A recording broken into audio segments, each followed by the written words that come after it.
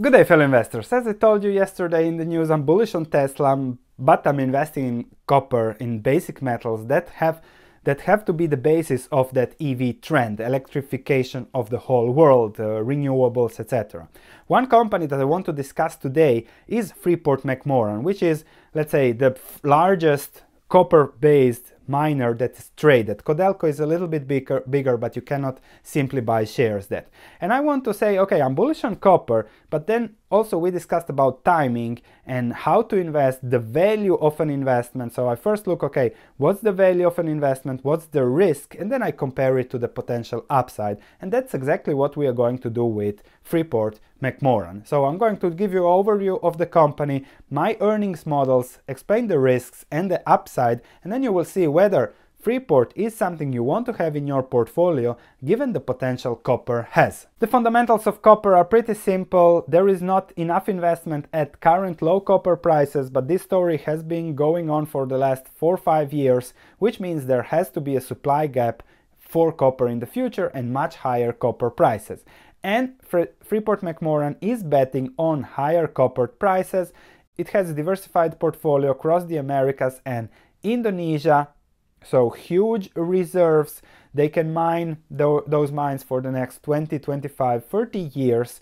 The mining costs are not that high. You compare the unit net cash cost of 1.20 to the price of copper of 2 point something, and you think it's a great business. The reserves per company, okay, really large reserves, especially Freeport's equity share. However, I didn't find the technical reports on the mines, and I can't really make a correct estimation of what will happen with Freeport-McMoRan. Neither they can. For example, on July 25, 2018, they announced that they expect Grasberg production to be 20% lower in 2020 due to mining harder ore. So not even they know exactly what awaits them 5 to 10 years in the future. So all we can do is an approximate model and valuation of Freeport-McMoRan.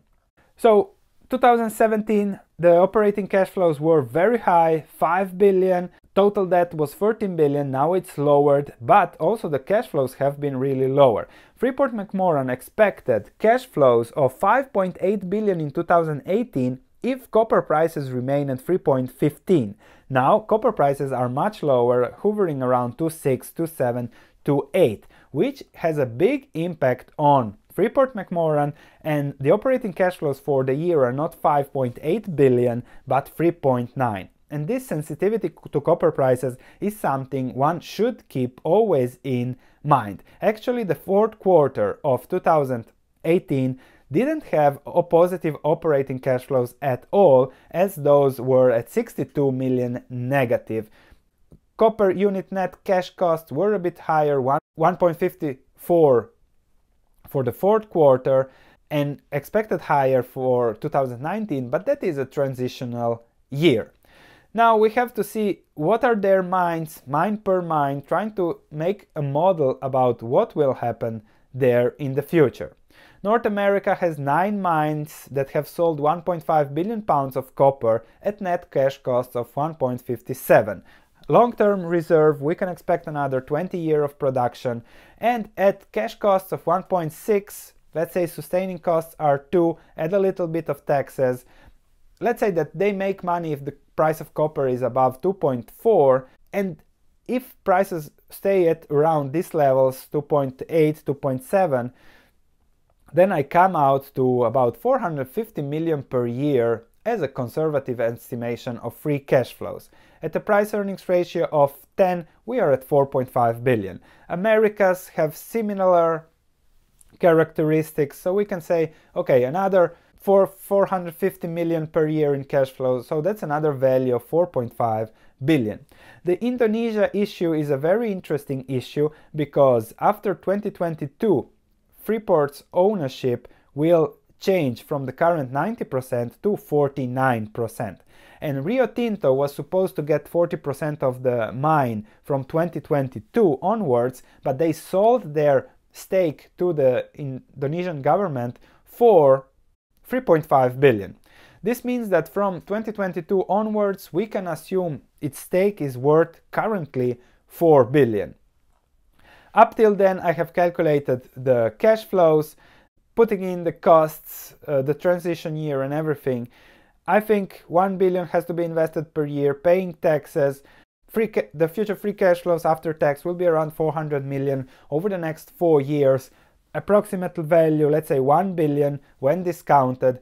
Add the 4 billion of Grasberg, it should be around 5 billion. The sum of parts, we are at 5 billion for Grasberg, another 4.5 for South and North America, and we are at 14 billion. Similarly, from a cash flow perspective, free cash flow, let's say 1 billion, price to free cash flow 12, then the value is 12 billion. So we are there on a sum of parts and cash flow valuation. At copper prices, let's say 2.8, something like that. However, this is the real part of the story. Freeport is not an investment, it's an option on higher copper prices. Copper prices, they expect them to be above $3, above 3.5 per pound, 4 per pound, and if that happens, then Freeport will do extremely well. However, if that doesn't happen, as we have seen in the last quarter, Freeport will not do that well. So Freeport is an option on higher copper prices, and therefore, as options are, it will be extremely volatile, and that is what you have to take into account when investing in Freeport. At copper prices at 2.6, 2.7, Freeport isn't making much money at all, practically a zero. So really, you have to estimate that Freeport will be much better in the future. If copper prices hit 3.5, the cash flows will be probably 5 billion per year over the future 2021-2022. A little bit lower when we deduct Grasberg, so let's say then 2.5 minus 1 billion in capex, then it comes to, let's say, 1.5, 2 billion in free cash flows times 10, so it's 20 billion, deduct the debt, you are then around a market cap of 10 billion. But that's even when copper prices are higher. So what would I expect? I expect high volatility. When I put everything into my model with a 15% discount rate, I get to a sum of parts value, to a present value of 12.67 billion, deduct the debt 10 billion, I get to 0 at current copper prices. When I lower the discount rate from 15 to 8%, I get to a much higher free cash flow sum, present value 21 billion, deduct the debt, we are at 10 billion even at current copper prices if we lower the discount rate. However, the debt, they say it's 11 billion, which is correct from the balance sheet, but there are other things on the balance sheet. Total liabilities are 25 billion, which is something to think about. Okay, total current assets are 11 billion, current liabilities are much lower, so there is a 7 billion difference. But one should keep in mind the long-term debt. So asset retirement obligations are 8 billion in addition there, so that's also something to keep in mind. Those will have to be paid sometimes in the future, depending on legal issues, etc. Another interesting thing is how Freeport changed the slide on the Lone Star project for its potential new big mine. So in 2018, the key was, okay, the value of this project was 1.2 billion at 3.5 copper, but they also showed only if copper goes to 2.4, then the net present value at 8% discount rate is 0. Now the new slide in 2019 doesn't show the net present values anymore, because the net present values at current copper prices is 0, and this investment actually shouldn't be done from the short-term perspective. So the conclusion is simple. At copper prices around 2.7, their operating cash flows are negative. Add the taxes, add the debt that they have to pay, the interest rates, and it leads to trouble over the short term. I don't think the company will go bust, because they can always sell some assets, but the stock price might be really under pressure.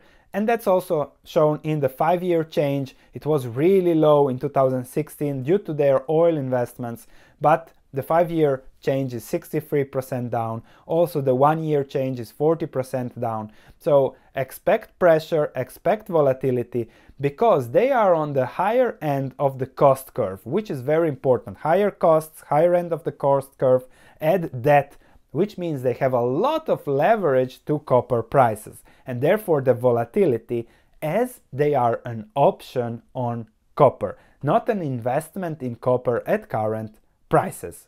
So this would be the conclusion. Don't look at Freeport as an investment. It cannot be undervalued or overvalued, because nobody knows whether copper prices will explode in 2025 or in 2021. I've been hearing about the copper supply story for already now about 3-4 years. It was bound to happen in 2018. When we were looking at it in 2015, it didn't happen. So copper prices are still low, and that's something one should keep in mind, that depending on the economy, supply, new mines, etc., it might be prolonged for a few years, which would really lower the value of Freeport. Therefore, consider it an option and see how that fits your portfolio. Thank you for watching. Looking forward to your comments. If you like this way of analyzing company, if you like to see more copper miners, simply check my stock market research platform in the link in the description below on the podcast or on the YouTube video. See you in the next video.